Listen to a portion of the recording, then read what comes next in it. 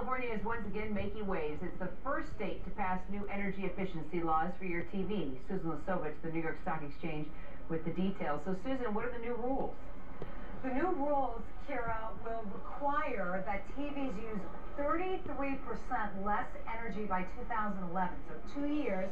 And then 2 years after that, TVs must use 50% less energy. So the rules will not be retroactive. In other words, if you have a big guzzler TV, you can keep it. It's just that anything you buy after 2011 has to comply in California with these new rules.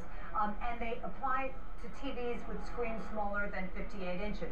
So yes, a lot of folks will be buying new TVs, but it will cut down on your electricity bills. The California Energy Commission, which enacted this new rule, says to the